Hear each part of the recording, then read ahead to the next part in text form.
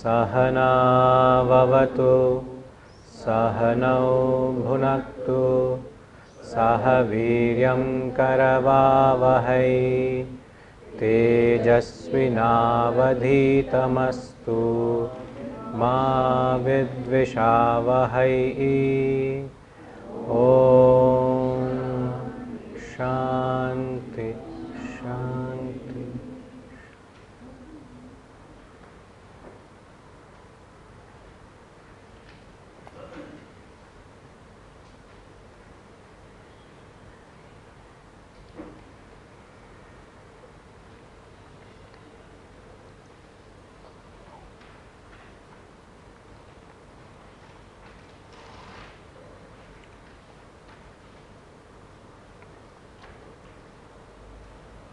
As we move on,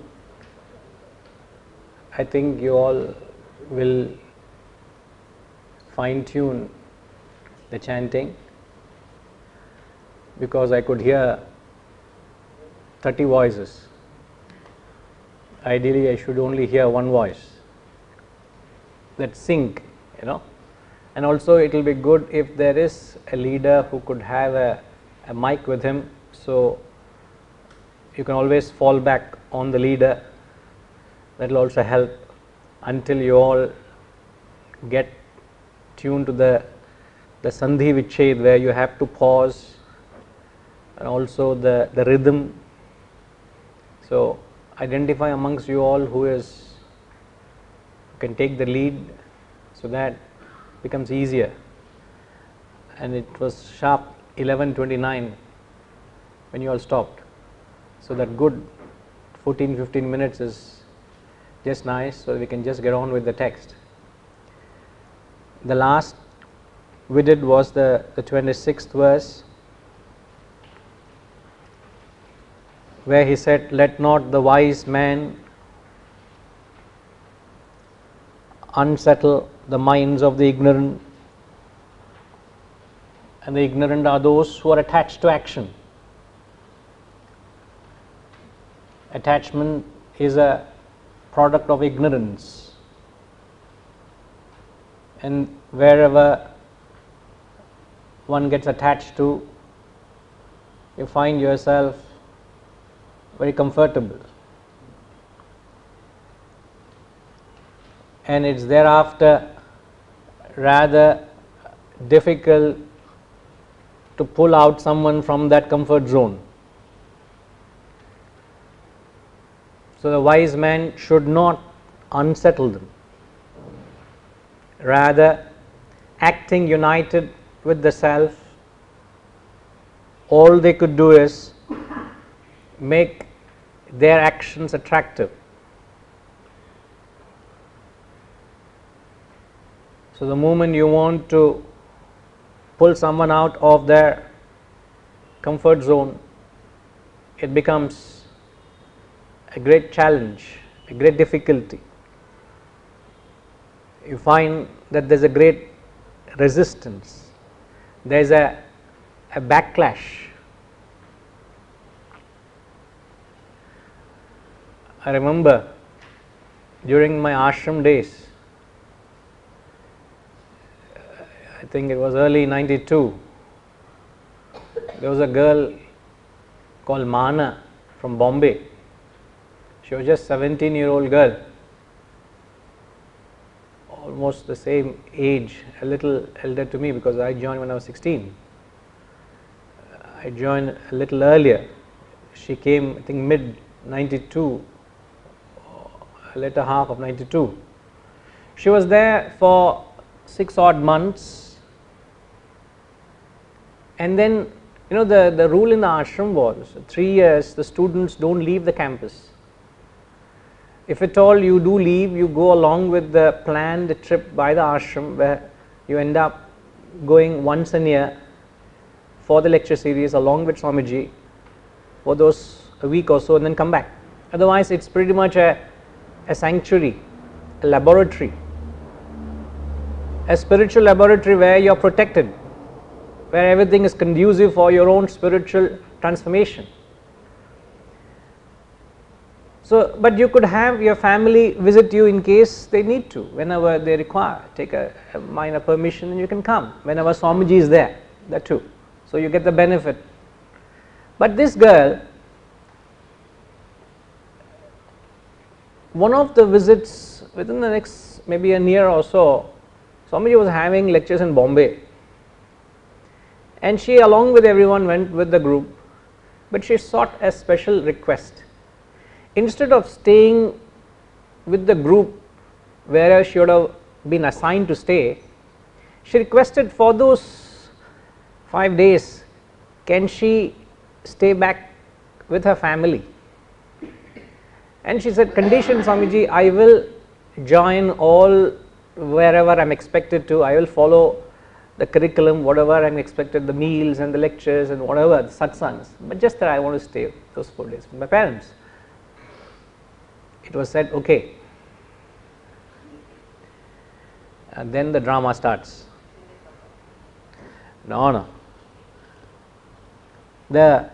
What happened was, here is a girl who was from a very affluent family, a very extroverted family, a business community, and here she got those vasanas, somehow she got interested in Vedanta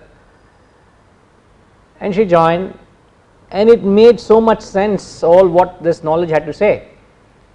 A year or so having conditioned in the ashram with the knowledge.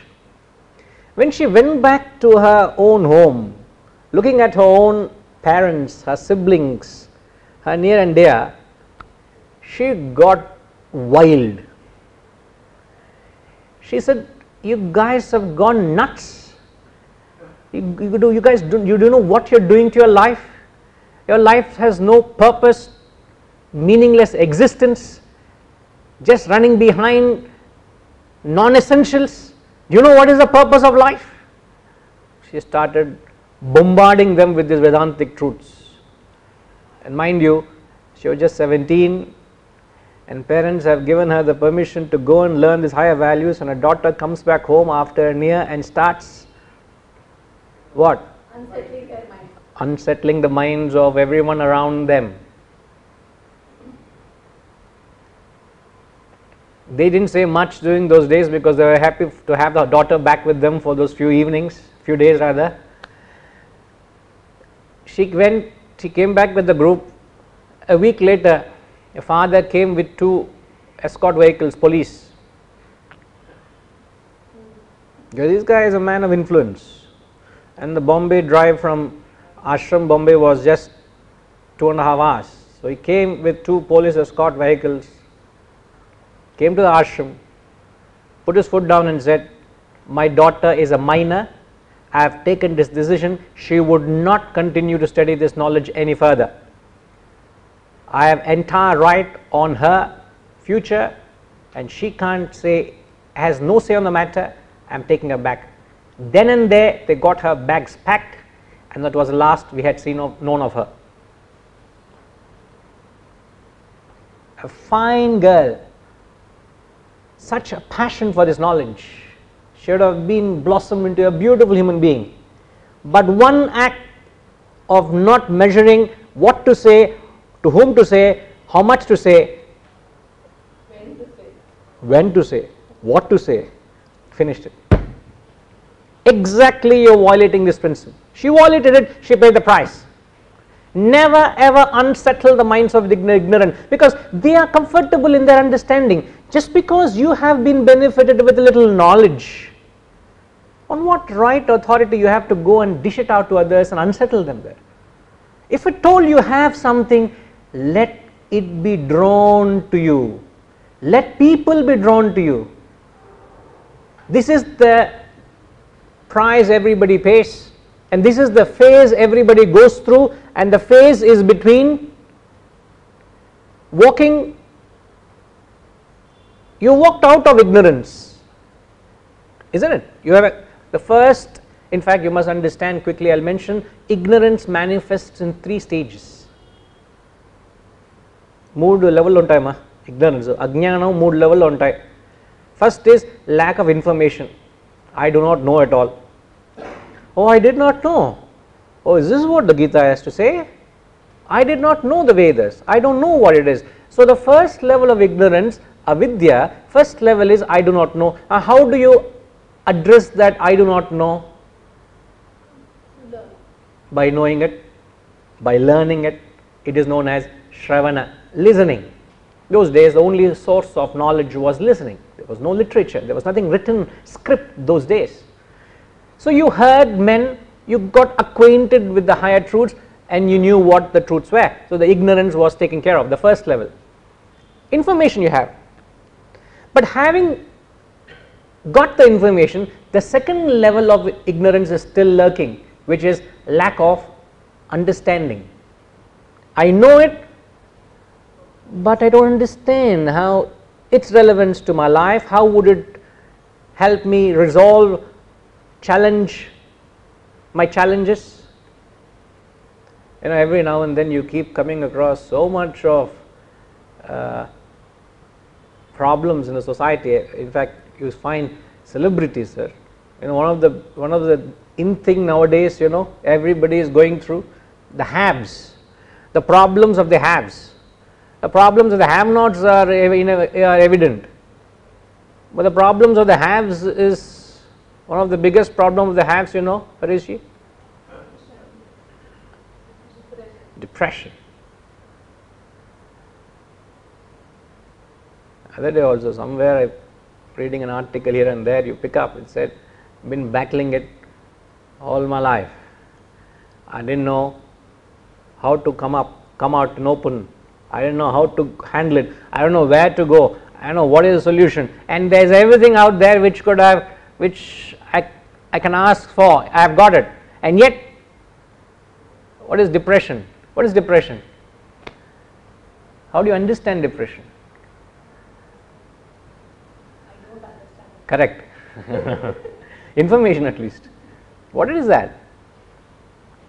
Maybe they feel low. I from them what I heard.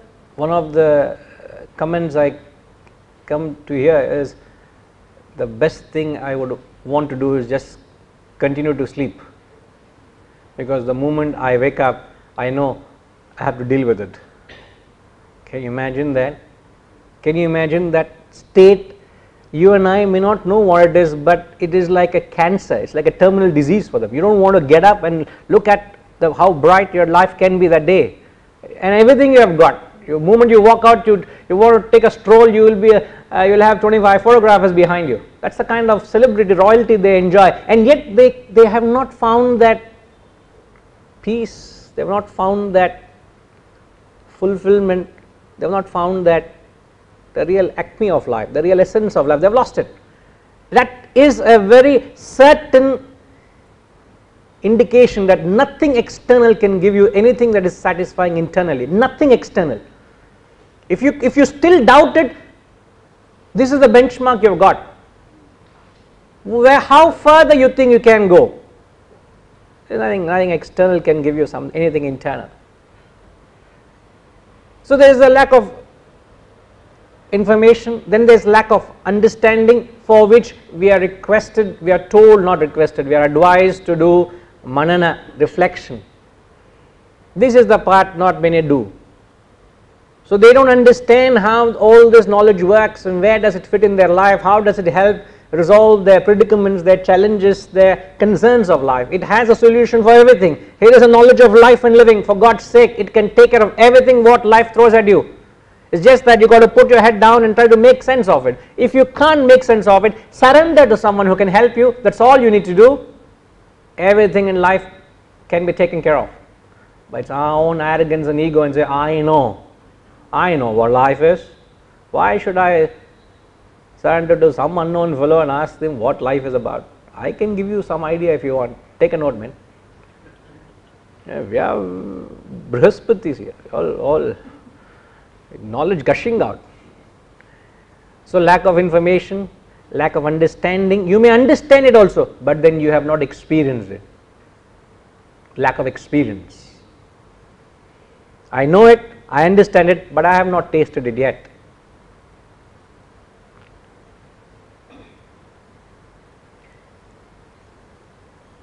And I connected this concept to everyone who walks out of ignorance. Everyone who walks out of ignorance will go through the first two phases: information, understanding. But there is a transition between knowing, which is information, and becoming, which is transformation. And it is during this phase you will commit this mistake, you will blunder of trying to unsettle others, because the moment the knowledge sinks into you and you find yourself well established, you will leave others to be what they are. All the excitement is when you walk into knowledge. When you start tasting it, you just can't contain it.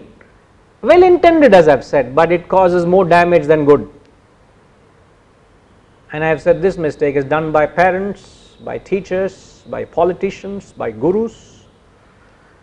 History has stained people who have committed this error of violating this principle, because there is a backlash. Respect that. Why should you respect that? The next few verses will very well establish why you should never unsettle the minds of the ignorant.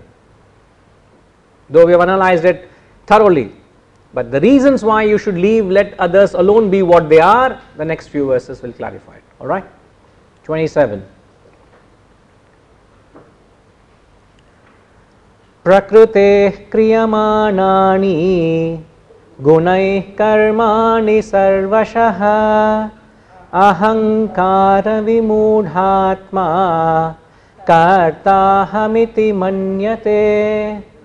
Prakrute kriyamanani gunai karmani sarvashaha ahankara vimudhatma kartahamiti manyate.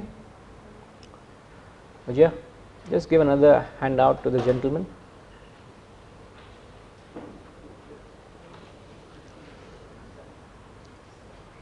Prakrute kriyamanani gunai karmani sarvashaha. In all cases, in every case, actions are performed by gunai karmani,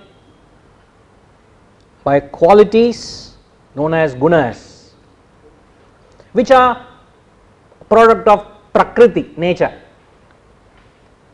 The opposite of prakriti is another.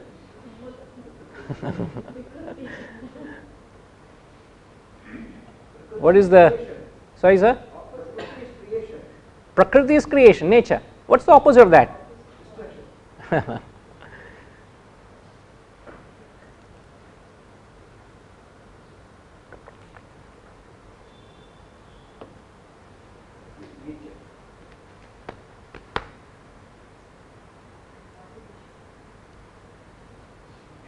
The opposite word for the Sanskrit word prakriti, the opposite of that is, already somebody attempted, sir.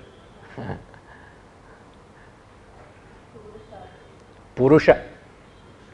Purusha means the self, means the reality, the transcendental.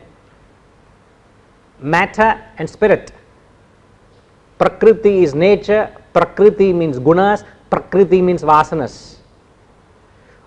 That which is opposed to prakriti, nature, gunas, vasanas is purusha, the spirit, the self, the consciousness.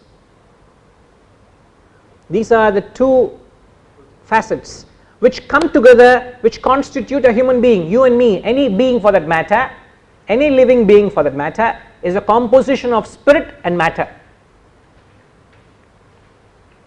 It's a fascinating definition. It's fascinating, even though it's a straightforward definition, it's fascinating.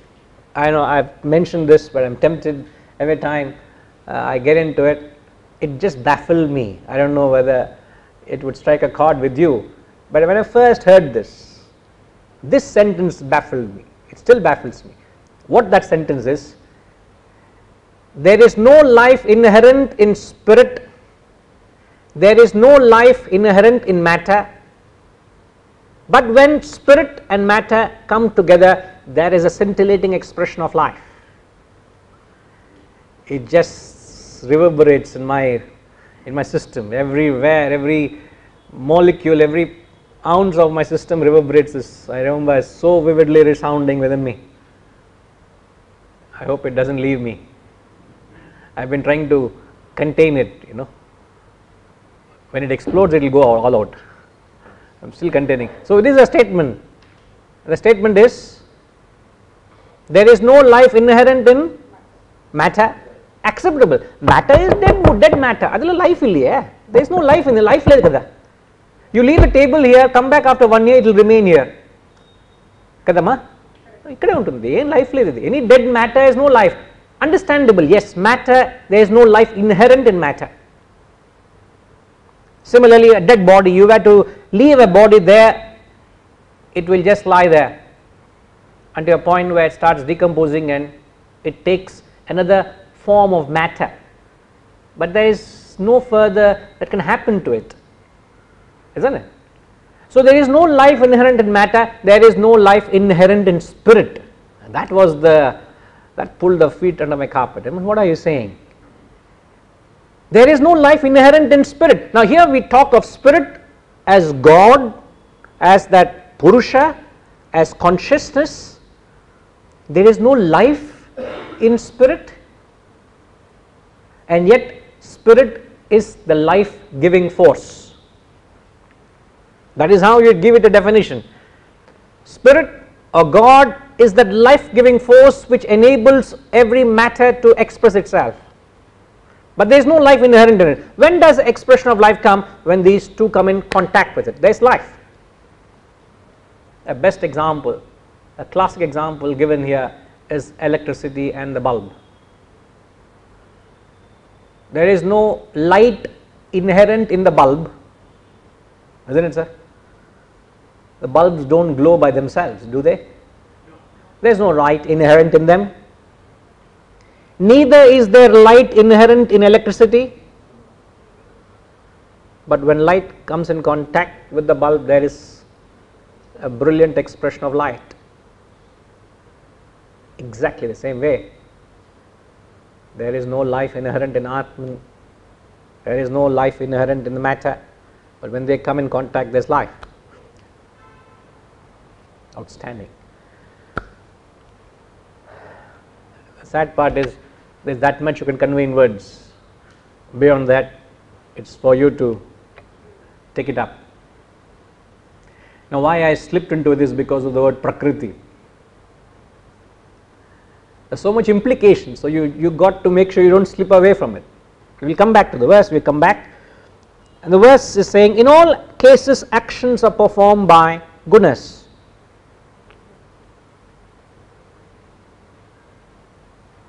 One who is deluded by egoism thinks I am the doer. An egoistic fellow, ahankara vimudhatma karta hamiti manyate iti manyate, I am the doer, I am the karta. But who is that who is doing? It is just the vasanas are functioning, man. Gunas are functioning. And what enables the gunas to function? The Atman.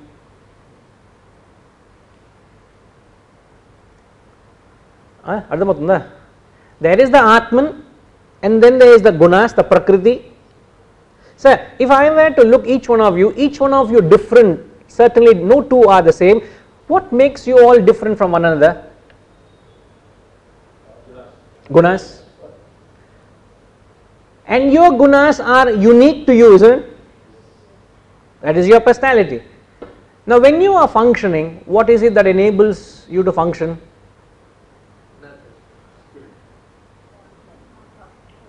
The Atman functioning through the gunas is what you are. Egoist develop thinks I am doing. Ahankar, I am doing. You are doing nothing, man. The Atman is functioning, the gunas are helplessly expressing. Avalda, what are you doing in it? Oh, I put on that switch.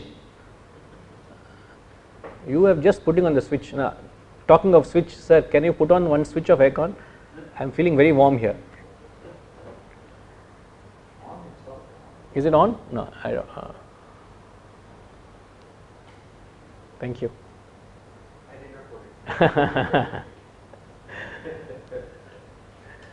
So I remember, if you recall, I said last week, the chronology of action. The chronology is there is a vasana, there is a thought, there is a desire, there is an action. So as your vasanas, so will be your thoughts, so is your desires, so are your actions. Now when he talks about actions in all cases are performed by the gunas, what he is advising us is to understand and segregate the gunas from the self. The fact that there is Purusha and Prakriti, you are expected to separate it. See there, when I look at you, I can choose to identify with the Prakriti in you or the Purusha in you. I identify with Prakriti, I burn my hands. Well, that's your gunas. I have got nothing to do with the gunas. The moment you identify with the Purusha, the self, he's not talking of oneness. You will have no problem with life. All problems in life comes about because of identifying with Prakriti, with the gunas. As long as you identify with the matter, with the equipment, you suffer. The moment you don't identify with it, you don't suffer. All the suffering boils down to your identification. Don't identify, leave it alone, no problem.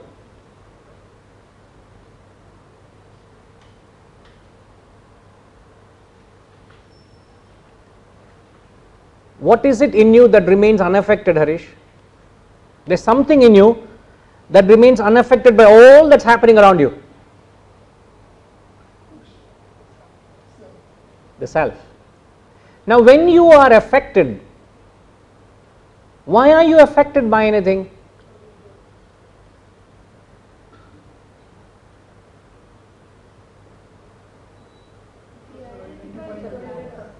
Identifying with the matter. So when you identify with matter, what happens? You become the matter. That's the law of identification. You all must understand what is the law of identification. The same holds good as the law of attachment. What's the law of identification or law of attachment? Shiva? The moment you label it, you become a part of it. Is law of identification. Attachment, once we start liking it, we get attached to it. No doubt, but what in fact you put it in your own way.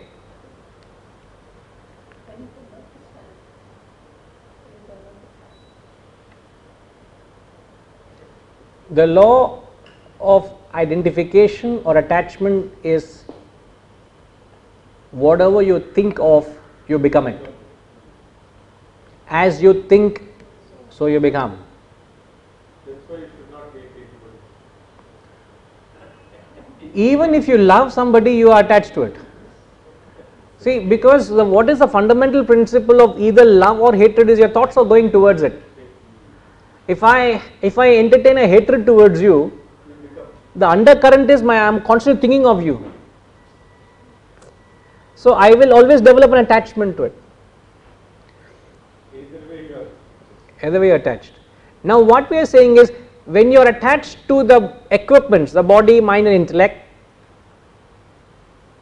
you become it, isn't it? Now when you become it, what happens? The world only affects the body, mind, intellect. The world only affects Prakriti. The world doesn't affect Purusha. So a person who is spiritual, why is it that he remains unaffected by everything? Because he is attuned to the self. He is identifying with the self. He is not identifying with the equipments. He is not identifying with the layers, with the vestures. Shift your focus. Now to bring about that, he says, there is this Prakriti, there is this Purusha. You have to make a choice what you identify with. There is a message inbuilt here.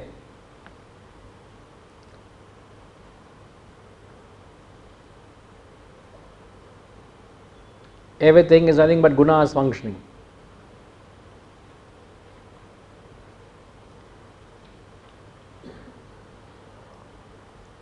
So what you got to understand is, when you look at others' gunas, have I got anything to do with it? Somebody has got very charitable gunas or irritable gunas. It is his gunas. What have I got to do with it? Now, exactly the same thing, just as you see others' gunas and you say, I have got nothing to do with it, so must you start looking at your own gunas and say, I have got nothing to do with it.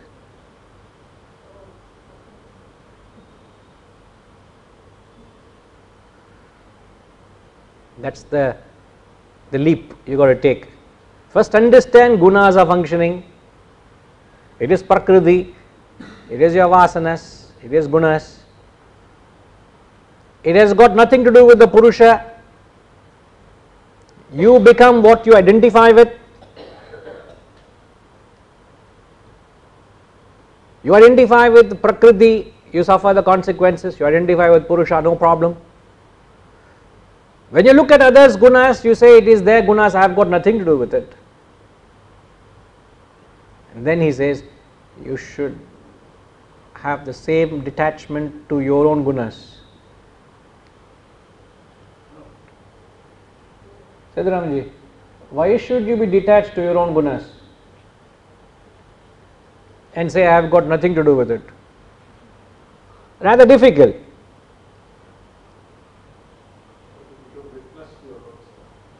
Why should you be a witness to your own gunas? So that you don't identify with it. We will call you Seturaman and he will call him Shiva from next time.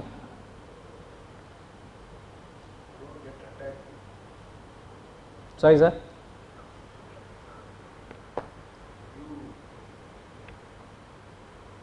Why should you not get attached to it?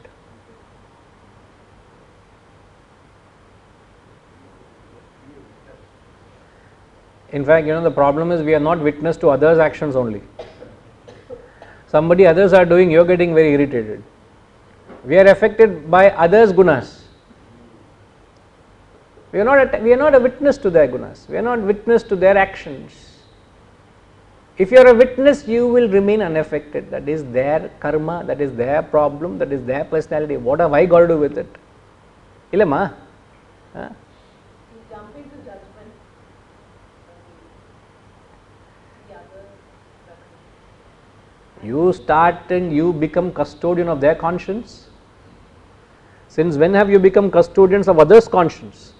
Since when I started deciding what you are doing is right or wrong, and I start deciding and determining what you should do and what you shouldn't do. Become judgmental and then become mental. That's understood, Ilya. You become mental after. But you start, it's such a, it's like I intrude into your property and saying it's mine. And if I put my foot down, you will get me kicked out. If I am a visitor, you wouldn't mind, but if I come and start making it my permanent residence, you say, get out, man. It's not your permanent abode. You are a welcome visitor, no problem, but it's not your